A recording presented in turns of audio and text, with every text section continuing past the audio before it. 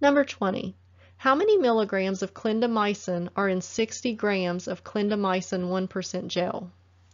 A. 0.6 milligrams. B. 6 milligrams. C. 60 milligrams. Or D. 600 milligrams.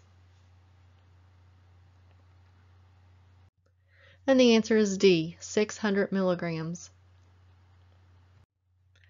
So to solve this problem, we need to know what concentration as a percentage means.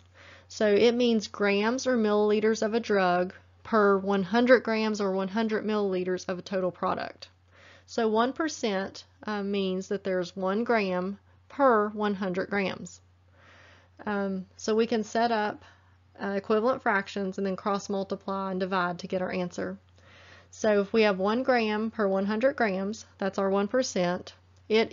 We set that equal to X grams over 60 grams. So now when we cross multiply, we do 60 times 1, that's 60. And then 60 divided by 100 gives us 0.6. So X is 0.6 grams.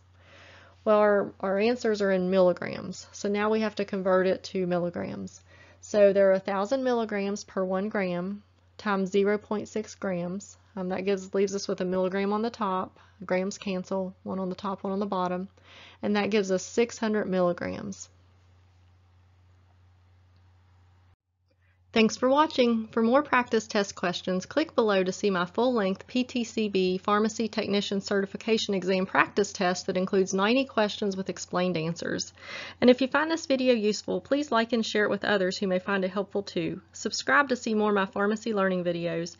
And if you'd like to support this channel with a donation, press the heart thanks button to give me a super thanks. Thanks, I really appreciate it.